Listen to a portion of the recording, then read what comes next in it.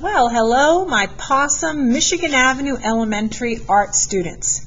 So this week we're learning about another element of art. This element of art is called color. So the first thing you're going to do, just like every week, put your name on your paper and then put your class code. So for instance, if you're in 3rd grade and you have Mr. Brown, you would be writing 3-B or 3 Brown. Okay, so after you get your teacher's name on there, the next thing we're going to do is we're going to put our heading. And the way we learn about color is we are going to be making a color wheel. So put your heading for your color wheel and then give a thumbs up when you've finished.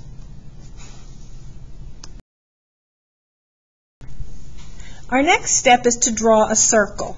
Now you want to draw it in about the top 2/3, and it doesn't have to be a perfect circle, okay? Okay, nothing has to be perfect, okay? Now, once you get your circle done, you're going to be drawing a horizontal line. So try to find about the middle of your circle, and we're going to just draw a straight line across from one side of our paper to the other, cutting our circle into 2 halves. Okay, give me a thumbs up when you're ready. And the next step is we're going to look at our top half. Okay, so if I was to make a little mark here and here, I would be dividing my top half into thirds. So I'm going to then draw a straight line from my first mark to that center point, and then continue across, and then do the same thing. Now again, if this is not exact, please don't stress out and make yourself get all upset. Okay? So this is something like what you should have. You now have 3 pieces on top and 3 on the bottom. Okay? Give me a thumbs up when you're ready to move on. Now, the first thing we're looking at is our primary colors. So I'm going to label this one red. So on the left side of your circle, above that horizontal line, you're going to write the word red. And then I want you to go ahead and color it in. Once you've colored it in, go ahead and give us the thumbs up so we know we're ready to move on. Now, you can use crayons, or if you have colored pencils, you can use your colored pencils. Doesn't matter. Now, you don't have to color this in dark, okay? You can color it in lightly.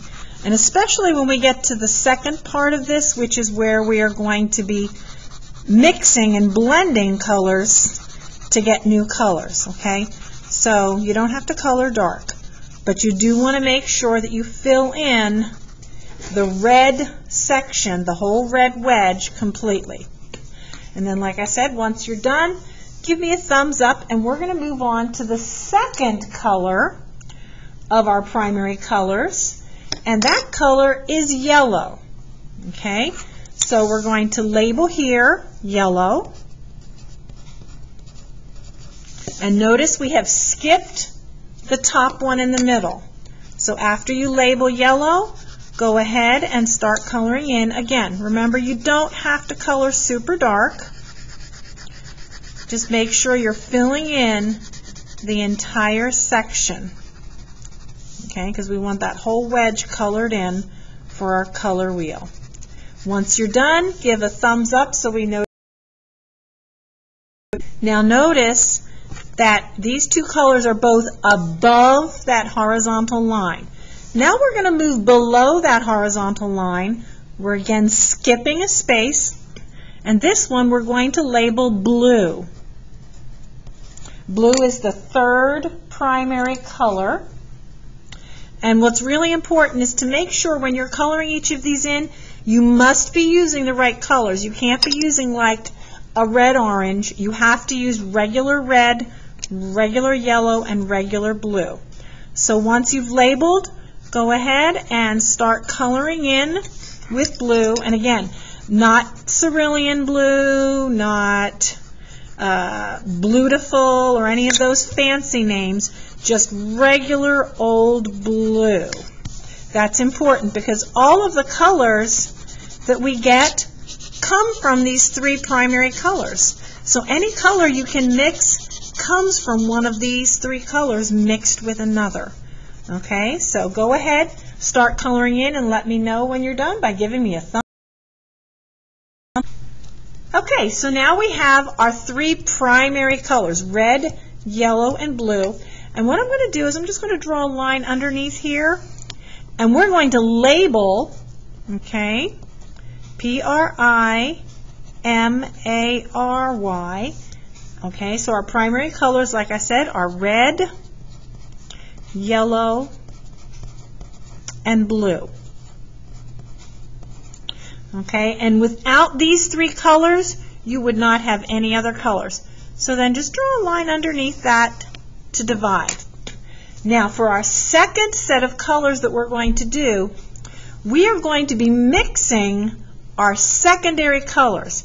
And a secondary color is made when you take a primary color and mix it with another primary color. Okay, so the first color we're going to mix is we're going to mix red and yellow. So when you do this, remember I want you to color lightly, okay, because if you color too dark then it makes it harder. So the first thing you're going to do is in this box here, we're going to take red and yellow, and that's going to make orange.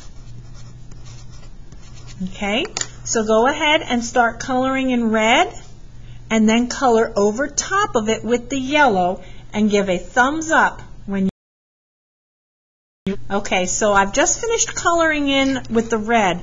Now this is where the magic happens when you're mixing your colors. I'm coloring over it with my yellow, and look how all of a sudden it is magically turning orange.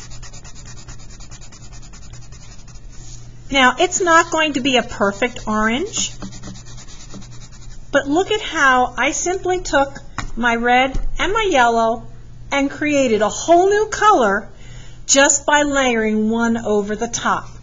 So go ahead and do that, and when you finish, give a thumbs up so I know we're ready to move.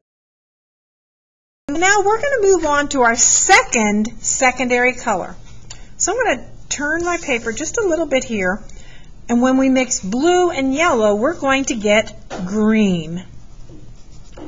So we're going to label it green. And now for this one, again, we're going to mix two colors. We're going to mix the blue and the yellow. Okay, so when you do this, again, start coloring lightly until you fill in the entire wedge. Oops, and I went over into the other section a little bit. Let me see if I can erase that. There we go. Okay, so I've got my blue. I'm going to add another layer in the other direction. That kind of fills in a little bit better so we don't miss any sections. And now I'm going to take my yellow and I'm going over top of it. Now sometimes when you're doing the green, you have to do it twice, okay? So I'm adding the yellow over top, and I'm going to go back over it again with my blue.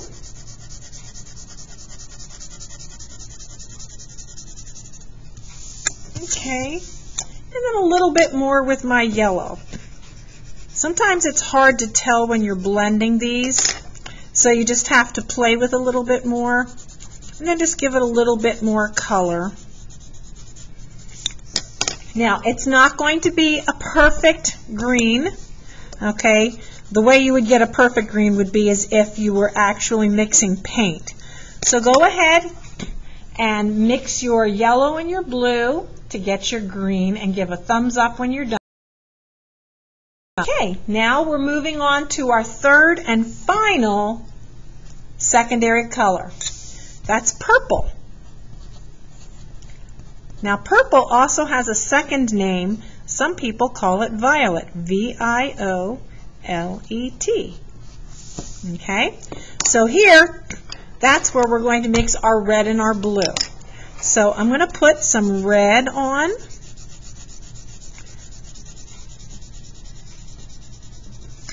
Okay, fill in the red. And then I'm going to go over it with my blue. And again, this is another one where you might have to keep adding a little bit more of each color until you get the color that you like. But the goal is to get as close to purple as you can. It's not going to be perfect because, again, we're not mixing paint. We're mixing crayon or colored pencil. But you're going to get a purple-like color, and that's what matters. Okay? So once you finish that, give me a thumbs up so I know we're ready to move on. Okay, now for this next step, we're going to label down at the bottom here. We're going to write secondary colors, S-E-C-O-N-D-A-R-Y. Okay, and remember our secondary colors are orange, green, and purple. Now, if you look at the three colors that are above that horizontal line, okay, it's red, orange, and yellow. Red, orange, and yellow are called the warm colors. So I want you to label above the line warm, okay, and then below the line purple, blue, and green are the cool colors. Okay, and then we're going to label at the bottom of our paper, we're going to write warm and cool. And then we're going to write red, orange, and yellow. And then we're going to write purple,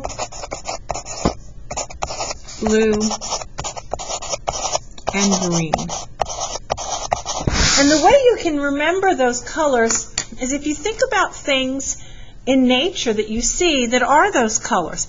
So for instance, when you think of a fire or a sunset or like lava, you think red, orange, or yellow.